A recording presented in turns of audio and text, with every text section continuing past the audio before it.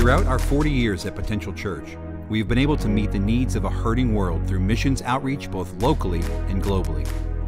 As we head into this Christmas season, we will be partnering with several local organizations to bring Christmas compassion to children and families in need. Organizations like His House Children's Home, where we will bring wrapped gifts, a visit from Santa, and milk and cookies to 150 children that would not be able to experience Christmas quite the same without us.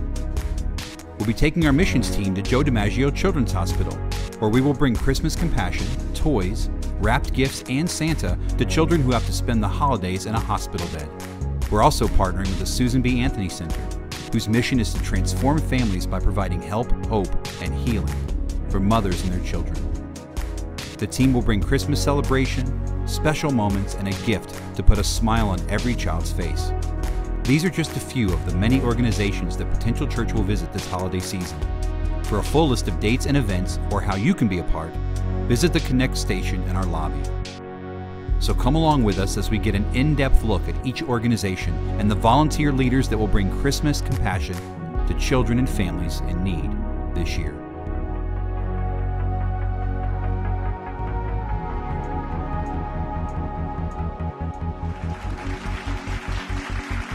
I want us to look at a story. Maybe you've heard the story before. How many of you have heard the story of the Good Samaritan? You guys know what I'm talking about when I talk about the Good Samaritan? Well, several of you.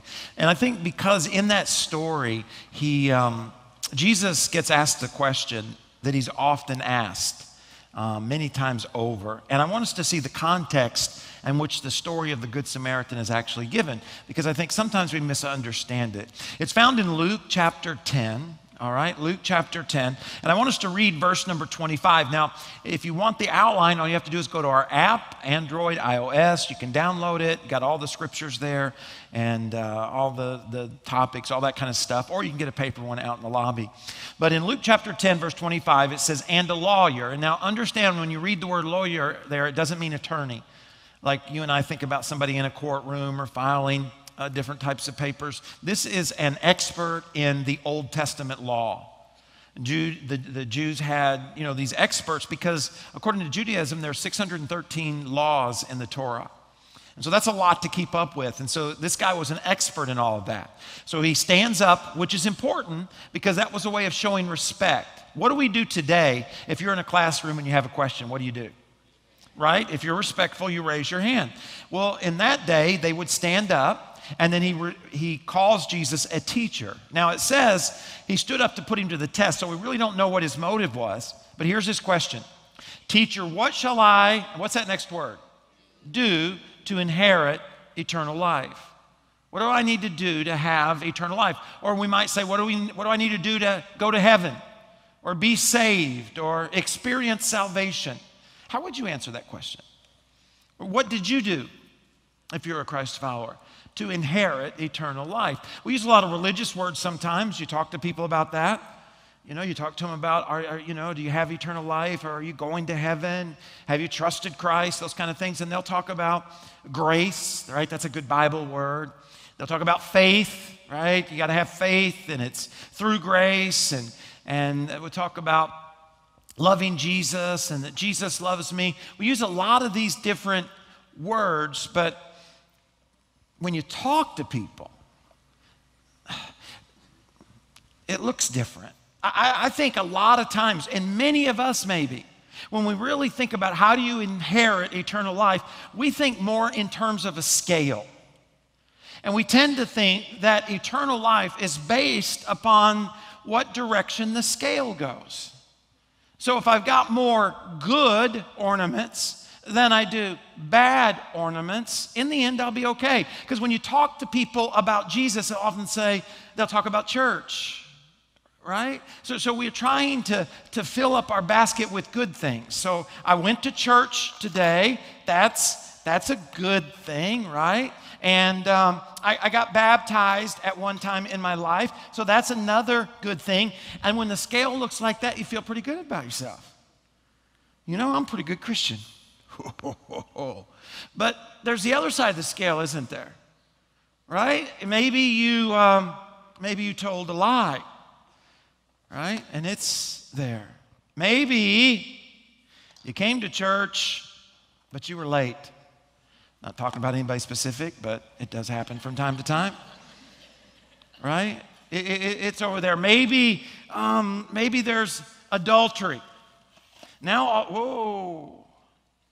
And in this situation, we don't feel quite so good. So what do? We have to do more good. And so it's like I'm gonna give a greatest gift, right, this year. And I'm gonna read my Bible a little bit more. Whew. But life is back and forth. Sometimes it's a little small sin. See, I think most of us, if we're not careful, this is how we judge eternal life. Even as you sit there today, if I were to sit down with you and say, hey, are you going to have eternal life? And if so, why? You might talk about what you've done or what you do. You went on a mission trip. Well, how does Jesus answer this question when it comes to eternal life? Look what he says in verse 26. Jesus loves to answer questions with questions. Verse 26, it says, and he, Jesus, said to him, well, you're an expert in the law. How does it read to you? Right? You know the Old Testament law. What does it say you have to do? And he answers. This young theologian says, you shall love the Lord your God with all your heart, with all your soul, with all your strength, with all your mind, and love your neighbor as yourself. That's his answer. Now, this is a pretty impressive answer, and the reason being is that these two ideas have never been placed together before in Scripture until this story. See, one's found in Leviticus and the other is found in the book of Deuteronomy. Remember, there's 613 commandments in the Torah, and he has reduced it to 2. Pretty amazing mind he has. Well, how does Jesus respond, right? Love God, love people, basically, is what this dude says. And if you love God and you love people, in the end, it's all going to weigh out okay. What does Jesus say in verse 28? Is he right? To love God, love people, is that the way to eternal life? Well, what does Jesus say? And Jesus said to him, you have answered, what's the next word? Correctly. And then that 2-letter word, do this and you will live. Do this and you will live. Now, you read that and you tend to think, well, he must have gotten the right answer. And he did if you're paying attention. Because remember what the question was. The question was, what do I do to have eternal life? Jesus says, you know the law. What do you think? He says, well, I need to love God and love people. And I've loved God and I love people. Then I'll be okay in the end. And Jesus says, if you're going to do your way to heaven, you're exactly right. But see, Jesus understood something that's written down for us in the Scripture. And that's the reason he asks the question the way that he did. In James chapter 2 and verse 10, it says this, for the person who keeps all of the laws. So in other words, you've got all green. It looks pretty good. Keeps all of the law. Except what? One is guilty as the person who's broken all of God's law. So what is James saying? James saying is that your life can look like this, right? So it's looking pretty good. It's all green. You got nothing over here in the red, bad ornament, sin ornament, right? One little one. James says one little one placed over here messes up the whole thing. Because when you put one over here, he says you're what? He says you're guilty of all of these. So that one little lie, that one little lingering look at someone of the opposite sex does what? It all of a sudden puts us in a difficult situation. See, in Galatians chapter 3, Paul talks about this, and this is the reason Paul got into trouble. He says, but those who depend upon the law, so you could think of it, those who depend upon the scale, those of us that are here today and think that eternal life or God's blessing is based upon what we do, but those who depend on the law to make them right with God are under a curse. Well, they're trying to do what's right. What? A curse? Because the Scripture says, cursed is everyone who does not observe and obey, a 3-letter word, all the commands that are written in God's book of law. So it's clear that no one can be made right with God by trying to keep the law. Why? Because we've all broken some part of the law. We've all screwed up. The Bible says there is none righteous. There's none right standing. Why? Because we've all sinned. The word sin means to miss the mark, the bullseye of perfection. We all have. And whether it's a small little ornament or a gigantic ornament, whether it's one ornament or 100 ornaments, we've all screwed up. So that means we can't get there by the scale. And that's what this whole story's about. He says, what must I do? And Jesus says, well, what's the law says? Well, the law says if I'm going to do my way to heaven, then I have to do it every day, all days, as long as I live. And see, what Jesus understood, that you're right, if you're going to do your way there, you got to do it all every day. He says, but that's clear, verse 11. So it's so clear that no one can be right with God by trying to keep the law. Why? For the scriptures say it is through faith that a righteous, the word righteous means right standing, that the righteous person has life. But Christ rescued us from this up and down, this trying to do our way to heaven. Christ rescued us from the curse and pronounced by the law. You know what the law is there for? To remind us of our guilt. When he was, how did he do it? When he was hung on the cross, he took upon himself our curse, our sin. For it is written in the scripture, cursed is everyone who is hung on a tree.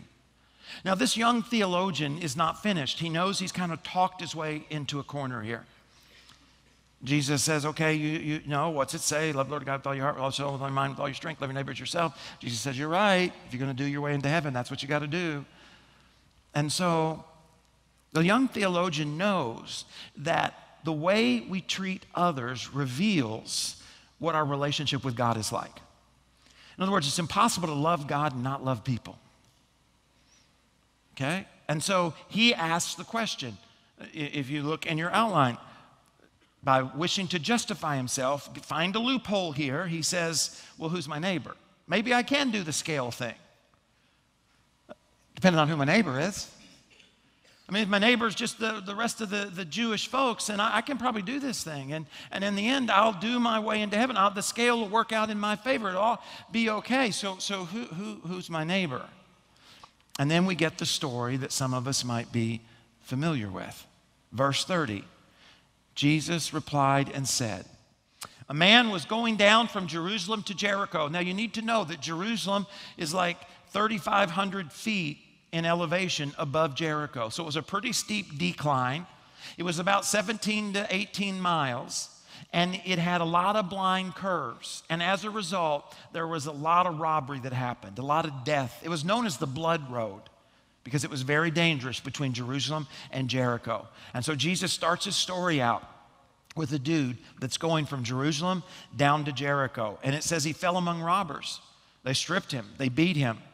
And he went away, leaving him half dead. Well, how do you be half dead? It simply means he was unconscious, okay? Verse 31, and by chance, a priest was going down on the road. Now that's important. It says he was going down. Now remember, what a priest would do is that for a week, at least twice a year, they would serve in the temple. They would do their duties in the temple. But priests didn't live in Jerusalem. They normally lived in surrounding communities. So this priest has served his week in the temple with God. You might say he's been to church. And now he's on his way home when he sees this dude, okay? Kind of like you and I, in just a few moments, you're going to be on your way home from church. Worshiping God, telling God how much you love him, telling God how much you care about him. So it says, and by chance, a priest was on his way home, and when he saw him, he what? He passed by on the other side. That's so easy to do, isn't it? You ever do that? Pretend you don't see something because you don't want to deal with it? In just a moment, you're going to be on your way home. You may pass somebody on the side of the road that's holding a sign that says they're hungry. You ever get in the other lane so that you don't have to deal with that? And before we get real judgmental about this religious person, what about you and me as religious people? He saw it, but he pretended as he didn't, and he moved over to the other side. Verse 32, likewise a Levite. Now a Levite was like an associate pastor. It was an assistant to the priest. It says, and when he came to the place, so he didn't just walk to the other side. He first walked over and saw the situation. To me, that says he wrestled with it a little bit. And when the Levite, likewise Levite also, when he came to the place, he saw him, but he too passed by on the other side. Now, at this moment, the crowd is wondering, who's the hero going to be? right? I mean, they thought it was going to be the priest. He's been in the temple. He's been with God. He's sang. He's given. He's preached. I mean, he's done all these things. And he's on his way home. And, of course, he would be the one to help out someone in need, but he's not. Well, maybe Jesus is trying to remind us that everybody's important, and so it's going to be the assistant. But he doesn't either. Then in verse 33, but a Samaritan. Now, the problem with that is that the Jews and the Samaritans hated one another. They saw the Samaritans as half-bloods, and the reason they did is because if you know your history, you know that Israel was divided into two kingdoms. You had the northern and the southern. The northern was known as Israel, the southern was known as Judah. And Israel fell, the northern kingdom, before Judah did, to Assyria. And so Assyria took them captive, and then the Babylonians came in and took them captive, and they also sent different nations into the northern tribe, and they intermarried. And when they intermarried, they were no longer full-blooded Jews. If you remember when we studied the book of Nehemiah, and the Jews went back to Jerusalem after being captive by the Babylonians to rebuild the wall, and the Samaritans were like, we want to help. And what did the Jews say? You're not a real Jew. You can't help us in this. And so these two groups, the Samaritans had their own temple, their own type of worship. They just didn't like one another. They hated one another. They despised one another. Of course, the Samaritans because they wouldn't allow them in, and the Jews because they felt that they hadn't been committed and that they had intermarried. But a Samaritan who was on a journey, so he was going somewhere. He had somewhere to be, came upon him. And when he saw him, he felt what? Compassion. That's what this whole series has been about. And remember, compassion's not just seeing a need, it's acting upon that. And he came to him and he bandaged up his wounds. Now, when you read that, you can just pass by it, but think for a moment, how did he do that? I mean, was he carrying bandages? I mean, do you carry bandages just in case you come up on somebody's bleeding? Right, before you come to church where you're like, honey, don't forget the bandages, you never know.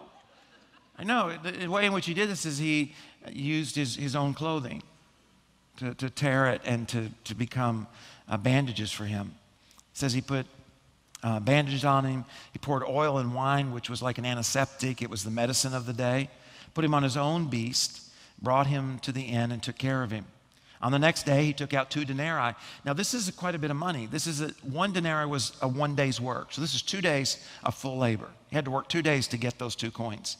And he gave it to the innkeeper, and he said, take care of him, and whatever more you spend, when I return, I will repay you. So he gives him what's owed to him, but he also says, I'll give you more if it's needed. It's kind of like this is like his greatest gift, you might say, you know? It's the extra. It's the above.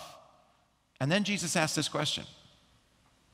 Which of these 3 do you think proved to be the neighbor to the man who fell into the robber's hands? And this Jewish expert in the law couldn't even say the word Samaritan. Look what he says. And he said, the one who showed what?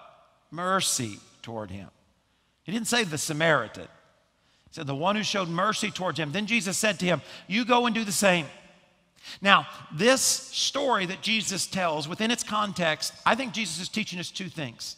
The first thing that he's teaching us is the primary purpose for the reason Jesus told this story. And it is simply this. It wasn't the guy in the ditch. It wasn't what the guy in the ditch did that saved him. It was the mercy of the Samaritan. See, because in this story, who is the ultimate Samaritan? It is Jesus, of course. Right? The guy in the ditch didn't wave his hand and say, can you help me? Oh, no, he was unconscious. He's half dead. The Samaritan didn't go over and say, now, are you Republican or Democrat? He didn't say, now, do you go to the Baptist church or the Methodist church, right? There wasn't anything about the guy in the ditch that moved the Samaritan to do something about it. It was the mercy of the Samaritan. That's what Jesus said. He said, now you go do that. Why? Because that's what Jesus has done for you and I. Right? It's not the scale that moved Jesus to the cross. It's not because you're at church today. It's not because you put some money in the basket or you're good to your kids. No, the primary thing that Jesus is trying to teach in the story of the Good Samaritan is it has nothing to do with what we do. Eternity has nothing to do with what we do. It's not dependent upon what we do. It's all dependent upon his mercy. That's the primary reason Jesus tells this story. It's nothing to do with the scales. Nothing to do with the scales. I'm telling you, there are religions and churches. This is salvation. You do enough good, and in the end, you'll be okay. And your good can somehow make up for your bad. And I want you to know that there's nowhere in Scripture that is taught, and instead, just the opposite here. But there's a second thing that Jesus is teaching, is that our compassion, our being a good Samaritan, comes from a heart that has received compassion. In other words, why do we then give? Why do we then serve the needy? Why then do we come to worship together and serve one another? It's because that compassion is not in order to receive something, but because we have received something. You could think of it like this. We respond to God's love. In other words, why do we love God? Because he first loved us. Nobody here loved God first. You didn't go looking for God. He came looking for you and me. So we are responding to his love. But the second thing that he's teaching us is we initiate love or compassion to others. In other words, while we respond to God's love, I'm not walking around saying, I love you if you love me. I'll serve you if you serve me. I'll be kind to you if you're kind to me. If your scale weighs out good, then no. Why in the world do we serve one another, give to one another, help one another? Because it's in response to him. Paul says this, you want to know why I do what I do? The love of Christ compels me. That's challenging. See, when you think about it, the scripture has all kinds of places where it talks about this. Luke, same book of the Bible, Luke chapter 6, look what it says. If you love only those who love you, why should you get credit for that? Even sinners love those who love them. Verse 33, and if you do good only to those who do good to you, why should you get credit for that? Even sinners. Remember, the word sinners kind of makes us recoil sometimes, but the word just simply means the imperfect, those who have missed the bullseye of perfection. Why should you get credit? Even sinners will do that much. And if you lend money only to those who can repay you, why should you get credit? Even sinners will lend to other sinners for a full return. Instead, verse 35, love your enemies, do good to them, lend to them without expecting to get repaid. And when your reward from heaven will be very great. Now, hear what that scripture's saying. Heaven is not a reward. There are rewards in heaven, but heaven's not a reward. Heaven's a result of God's mercy. You didn't earn heaven. You don't get a reward of heaven for being good. It is the result of God's mercy. But there are rewards, because he goes on and he says, in heaven, he says, and you will truly be acting as children of the Most High. How do you and I act as children of the Most High? We love our enemies. We give to those who can't give back. So if you and I are doing just the opposite. See, I believe that there may be some of us here. And you know why you're at church today? Because you're hoping to get more on this side so God will bless you. Right? You're applying for a loan next week. Or there's a dude or dudette, lady, you know. I don't know what's the right thing, but you're hoping they'll say yes. You're about to ask them out. That's why you're here. You're here to get points. You're here trying to put more green ornaments on your basket. But it doesn't work. That's not very motivating. Those folks aren't very faithful to church. They only come when they have a need in hopes that somehow they can get the basket in their favor so they can get from God what it is they need. But that's not, then you'll truly be acting like children of the Most High. That's not loving our enemy. Why? He says, for he is kind to those who are unthankful and wicked. You must be compassionate just as your Father is compassionate. Do not judge others or you will be judged. Do not condemn others. It'll come back against you. Forgive others and they'll do what? They'll forgive you. And then he goes into this text, which is pretty interesting. He says, give and you will receive. Your gift will return to you in full, pressed down, shaken together to make room for more. Now that's interesting. You think about it, if you like ice and you want to get more ice in your glass, what do? You shake the cup. To do what? So it'll form together to make more room. Well, that's exactly what he's saying here. Give and you will receive. Your gift will return to you in full, pressed down, shaken together to make room for more. But that's not, and then it's running over and poured into our lap. The amount you give will determine the amount that you get back. So what did the Good Samaritan give? If he gave in response to God's love, what did he give? Well, remember, it's not enough to see a need. That's not compassion, right? You can see a need and keep going. You can see a need from the window of your car. People do that all the time. What do people who only see a need do? Well, they call their congressperson. They write a blog, tell the pastor, we need to do something about that. You hear that at work? We should do something like, somebody ought to do something about that. Somebody ought to help them. I don't know why. They got all the money in the world. Like, they're over here doing this. Why don't they? That's not compassion. All three of these guys saw. Look what it says in verse 31. And the priest was going down on the road, and he saw him. Saw the need, didn't do anything about it. The Levite, verse 32. And also when he came to the place, he saw the need, he saw him. So only in verse 33, the Good Samaritan, when he saw him, he felt compassion. And the word compassion literally means you feel it and then you do something. Isn't it easy to pass it by? I mean, isn't it easy to be in your car and see a need and think to yourself, somebody ought to do something about that, and just keep going? In your community, see a need. In your family. Why don't we meet the need? Why not pull over, or why not give a little resources to the guy holding the sign? Because he hadn't earned it. Doesn't deserve it. His scale. He's done, I got a letter the other day. It was October the 12th. And the letter kind of begins and says, we've been part of Potential Church for about 20 years and love it. And then she says that her and her coworker talk about their churches all the time. Says she's a strong Christian, and says where she goes to church. It's in Thank you. The more services I do, the crazier my mind gets. Okay, so it says, today she shared with me that her church is struggling financially and that the pastor does not have a salary and often puts money into the church out of his own pocket to pay the bills. Due to the location and the poverty level, many of the 30 members are not tithing. As a result, the pastor has asked his congregation to help come up with fundraising to help their church make ends meet. And she says, I know that our church has been very faithful in helping other churches. And do you feel that our church would be able to help?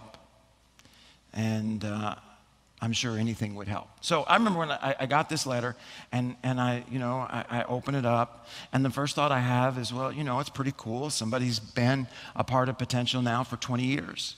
That's incredible. That's incredible commitment. And then I'm reading through it, and it says, many of the 30 church members are not tithing. And I thought, well, many of ours aren't either. The average is like 3%, 3 out of every 100. And I think I'm maybe the Levi on here. I looked back through it, felt some of it, but really as I read about their struggles, I couldn't help but think about my own. And the financial challenge, the potential, that just more zeros, but same stress, same weight. Do we do this or do we do that? Can we do that? Can we do this? And so I put it down. And went on. A few days later, I picked it back up, and kind of read it again. And it's not because, I'm a super spiritual person. It's because his love compels us. And so we called the pastor and different ones on the team, talked to the pastor to see what we could do. And end up sending them $500. Not a lot of money, but it is enough money in the sense that it makes a difference for them, and it makes a difference in here in what we can do and what we can't do. And you can't do everything for everybody, but that's not an excuse for not doing anything. It's so easy to pass by, right? We get asked stuff all the time. You get asked stuff all the time. And just to easily just pass it by, pretend that I didn't get it. Did you get that letter, Pastor? What letter? What letter? but the love of Christ compels us. So it's not just seeing somebody ought to do something about this. Those people who go to that church, no. It doesn't matter what they ought to do. It's what should I do, right? Somebody else's failure doesn't discount my responsibility. So what did the Samaritan give, right?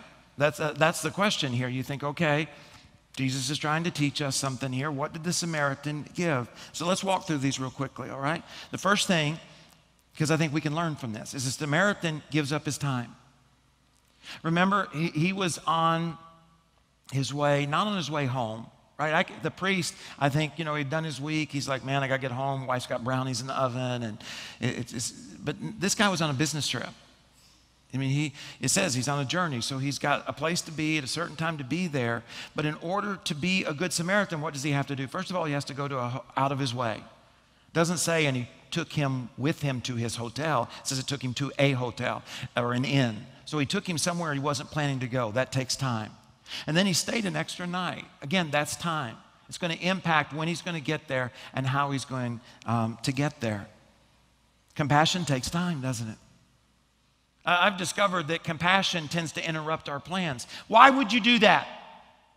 Why would we give up time? Because that's what Jesus did for us. Because ultimately, he is the good Samaritan. And then we are to model ourselves after him. In John chapter 1, look at what it says. It says that he, God, came into the very world he created. But the world didn't recognize him. Then he came to his own people. And they, the Jews, they rejected him. So the Word, and here in John 1, the Word means God, means Jesus. So the Word became human and made his home among us. He was full of unfailing love and faithfulness. So God puts on skin and he comes to planet Earth and he makes his home among us. You know what that is? That's time. The creator of the universe gave you and me his time. He walked on planet Earth. He grew up, in a sense, in his humanity on planet Earth. And here's what I wrote in my journal. Our response didn't change the time he gave us. What does it say? We rejected him. We didn't respect him. We didn't welcome him. But it's not like God said, well, if you're going to reject me, I'm out of here. Too bad, so sad. That's not what it says. Our response didn't have anything to do with his commitment. And that's the same thing that happens when we have experienced the love of Christ. We serve not because those that we're serving deserve our service. We serve because God served us. He came to planet Earth and he was nailed to a tree, not because we had earned it and not because we deserve it, but because of his mercy. And so whether we go to his house or whether we go to the homeless or whether we go to those who are addicted and struggling, it's got nothing to do with what they deserve. It is the love of Christ that compels us. That's what compassion is. It's time. Giving of our time. And if you're going to have a compassionate Christmas, it's going to take some time. It takes time to go to his house. It takes time to go out and buy a toy. Bring it. It takes time to be a part of the worship service. It takes time to be faithful, to invite a friend, to write a card, to make a phone call, to do a visit, to go next door. All those things take time. But that's what he did for us.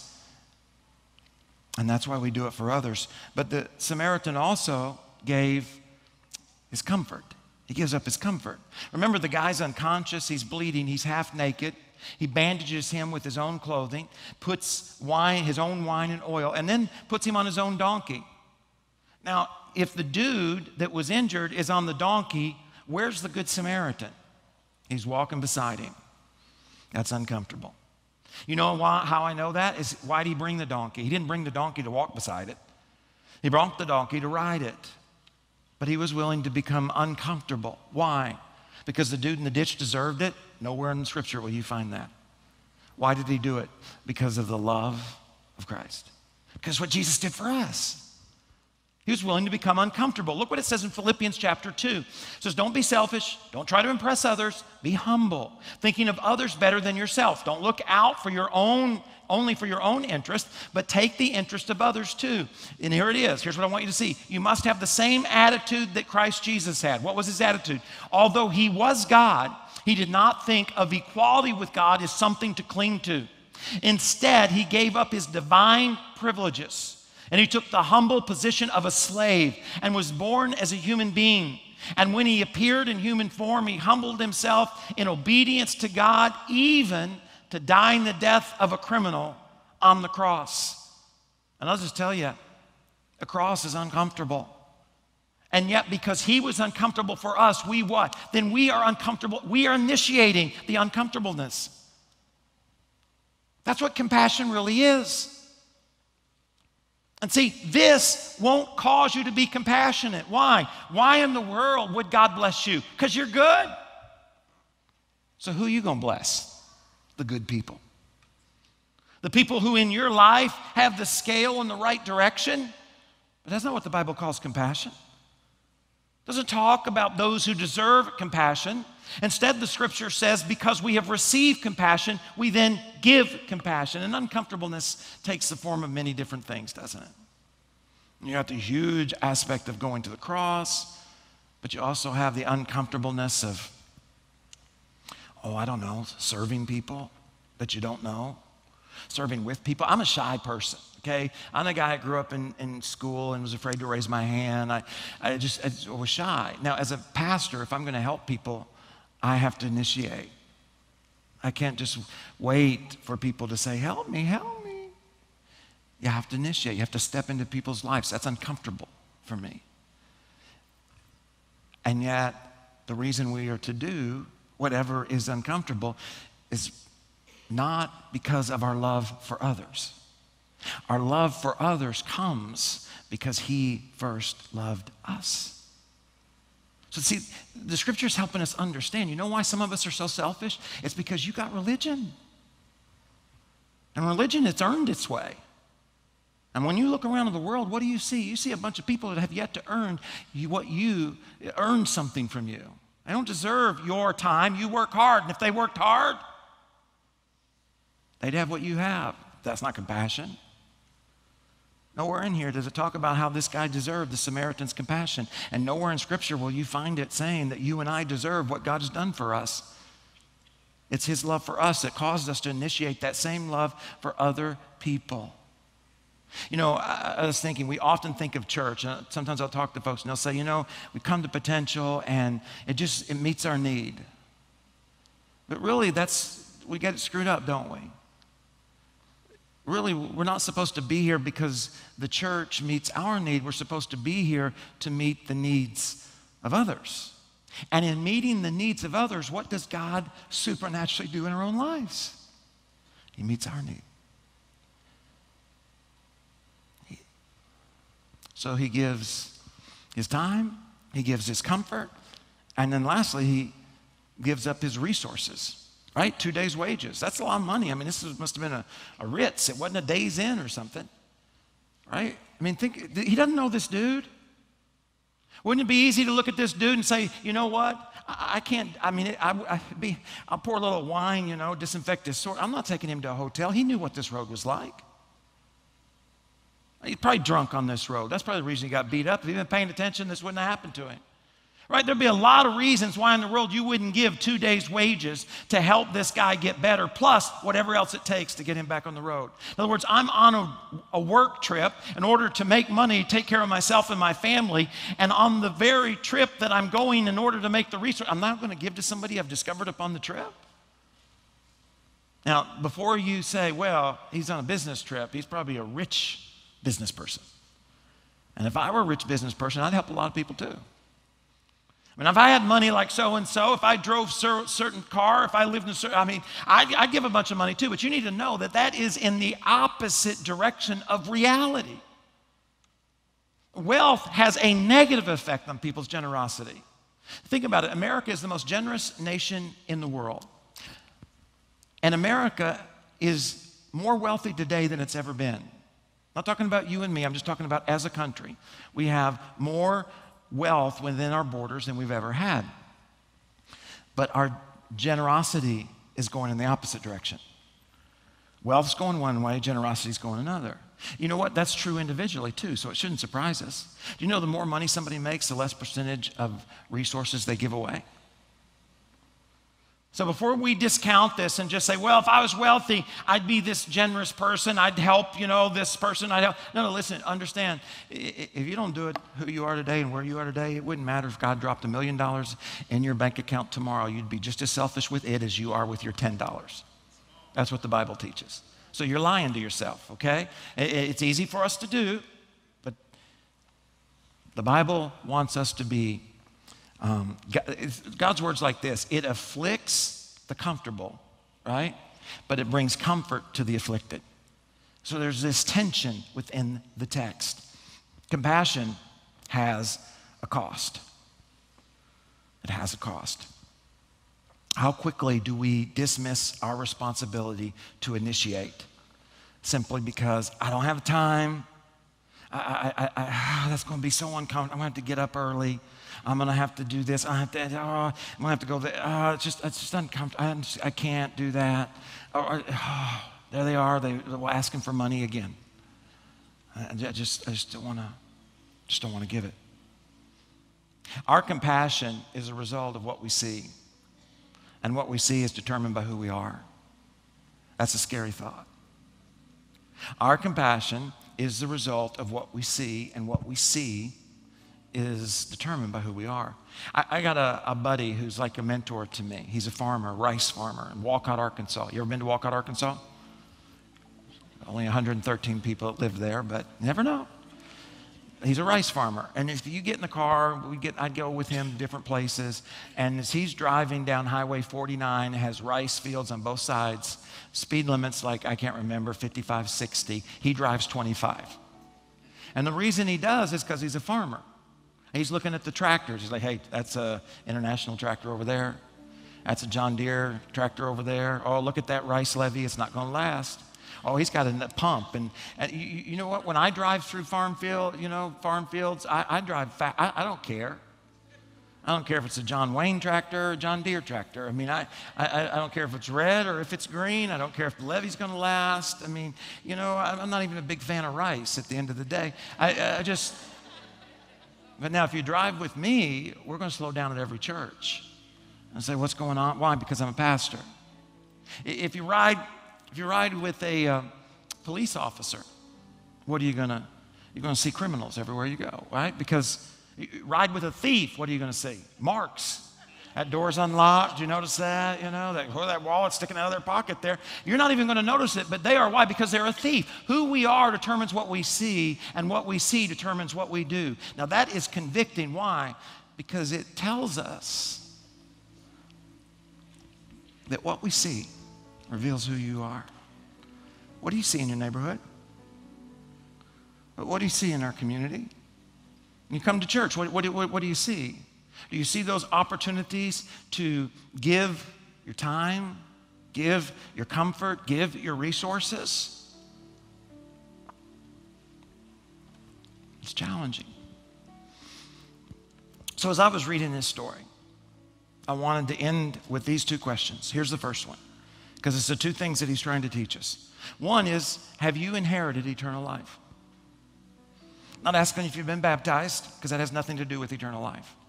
I'm not asking you if you're a member of any church, has nothing to do with it. I'm not asking if you can quote scriptures, has nothing to do with it. Eternal life is not based at all upon how many green ornaments you have in your basket. It's based upon one thing: for whosoever calls on the name of the Lord will be saved. It's a surrenderance to Him. It's admitting that you can't do anything to earn it, and that you have to completely sit down. You have to completely trust Him. Have you inherited eternal life? And then here's the second question. Who's your neighbor? Who's going to be your neighbor this Christmas? Going to be like every other Christmas? Or are you going to see things with fresh eyes? Is it going to take more time? Yeah. Going to cost you more money? Sure is. Is it going to take some of your, oh yeah. Well, why in the world would I do it? Because His love compels you. Not because you feel guilty, but because maybe for the first time in your life, you really begin to understand just what it is He did for you. Would you bow your head? If you've never trusted Christ, I want to invite you to do that right where you're sitting. There's nothing you have to do. You just have to ask in faith. What is faith? Faith is the confidence that what we hope for will actually happen. It's believing that God can and will do what in His Word He said He would do, which is if you trust Him, put your faith, pisteuo is the Greek word, which means to rest in Him. Admit you can't, but you're going to trust Him. You're going to surrender to Him. Just tell Him right there where you're sitting, God, forgive me for trying to do this thing my own way. Trying to be good enough or be religious enough. None of that has really changed me.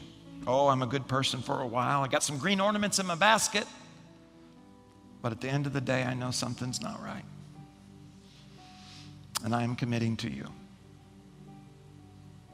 The Bible says that when we pray a prayer like that with a surrendered heart, that God does what we ask Him to. And then secondly, are you willing to be a neighbor? A neighbor to serve, to help, to be uncomfortable, to give. Father, I thank You for the story of the Good Samaritan. I thank You for the story of Christmas, the beginning, the originating of the ultimate Samaritan. And that what You have done for us, You call us to do for others. Help us to do that this Christmas.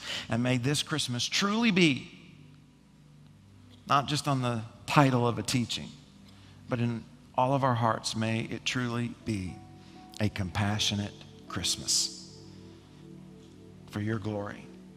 In Jesus' name, amen. All right, well, thank you guys.